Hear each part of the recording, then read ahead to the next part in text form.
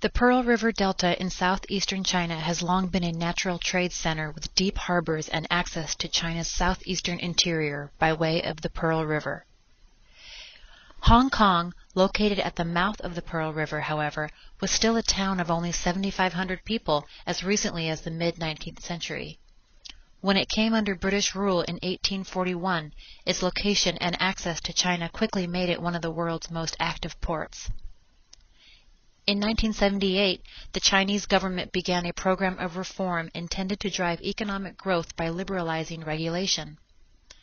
As a part of that program, a special economic zone was created in 1980 just across the border from Hong Kong, surrounding Shenzhen, a small fishing village of 30,000 people.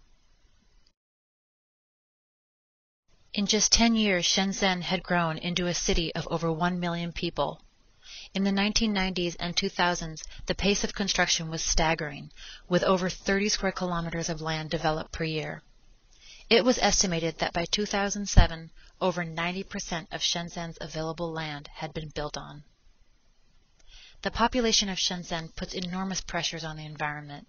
Water pollution from untreated sewage, declining air quality, invasive species, and a degraded coastal environment are just a few of the environmental challenges that Shenzhen is facing.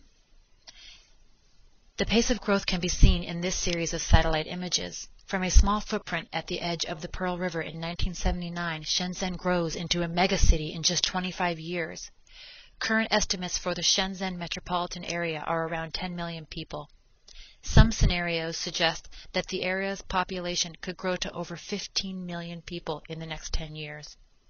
As Shenzhen grows, its environmental impact will increasingly overlap with that of the many other cities of the Pearl River Delta.